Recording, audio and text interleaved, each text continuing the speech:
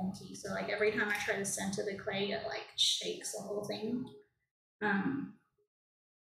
That's the biggest issue. It's not actually the wheel. How many times do you have to reshape? Well, because I'm not very good, quite a few. But if you're good, you can make shapes quite quickly. I think we're going a bit too fast and we're flopping, and we've got a disc here. You can also like use a heat gun as well to cheat a little. So here I haven't kept the walls the same thickness. So what's happened is the bottom is too thick and the top is too thin because I'm not concentrating properly. And then it kind of like has a weak spot, and then that just causes it to collapse. They're like people that are professionals, which is not me.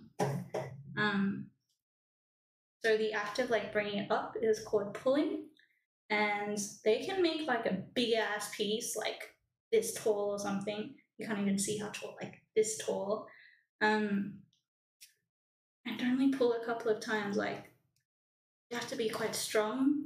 You have to know what you're doing, obviously. And that's not me yet. But that's fine. That's the whole point of this, I guess, as well. So I just practice. Practice, practice, practice. And also I don't feel comfortable going at 100% speed because I know I'm going to get splattered everywhere. I don't really want to get splattered, but also you kind of have to go at 100% speed to make sure that it's super centered. Yeah, definitely. The thinner it is, definitely the more likely it is to break when you fire it. But also even when you use it, like if you've got something that's very thin, you're going to be really delicate with it as well. So yeah, no, not 100% speed yet. Kind of like when I'm in the pottery studio, when I use their wheels, I'm not as worried about making a mess. But because it's my place and I have to do the cleaning up for like everything, I'm a bit more inclined to make sure that I'm trying to stay as drip free as possible. But I do clean up at the pottery studio. It's just that they have all the equipment and stuff to clean up as well, whereas to me it's a bit more of a drag. Sorry, I'm looking for a needle tool, which is here in my nicely organized space, which I'm very happy with. So here I can feel that there's an air bubble, but I don't remember where it was on the wheel, so I'm just gonna like stab everywhere. And then that will get rid of the air bubble. This is not the scientific method. This is the lazy ass method of getting rid of shit. I do not recommend. This is not professional.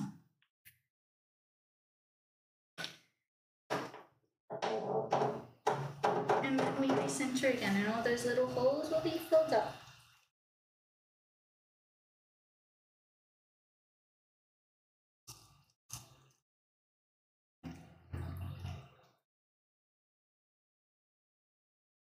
But yeah, this one guy that I learned to like throw off the hump from, he is amazing, like so good. He can throw like huge pieces in like next to no time, or he can make things that are like exactly the same forever and ever and ever, and they just look gorgeous. And I'm definitely fangirling over this dude. He's just really, really good. But also like it's his job, which makes sense.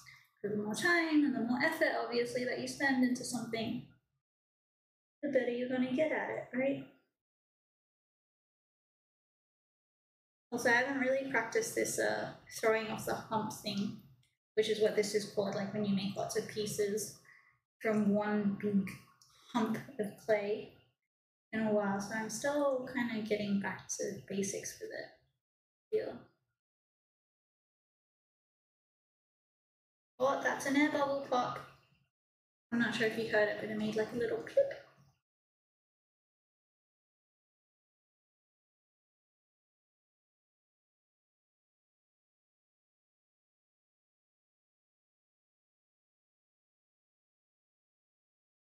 Probably didn't wedge the clay very well. Again, I blame the table. because the table's kind of poo-poo and very wibble-wobble. It's good for storing stuff on. Not so good if you're wanting to make a very sturdy table so you can bang lots of things on it. Okay. It's good enough for now. And maybe that means that if I can throw with not 100% good equipment, then that means that when I get the really nice equipment, maybe one day when I'm like 60, then it'll be a breeze.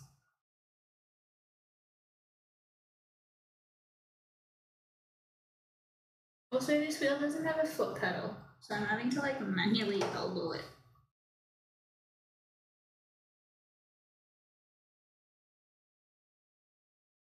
That's true. Comparing it to your previous work, that is very true. But right now, this is still shittier than my previous work, but that's okay because it's a new technique, and I'm learning, and I'm having fun and chatting to you guys.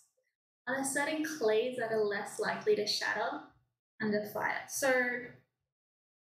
I'm not sure what you mean by this. So I'm going to answer by not answering your question. Much like a politician. So clay is usually divided by the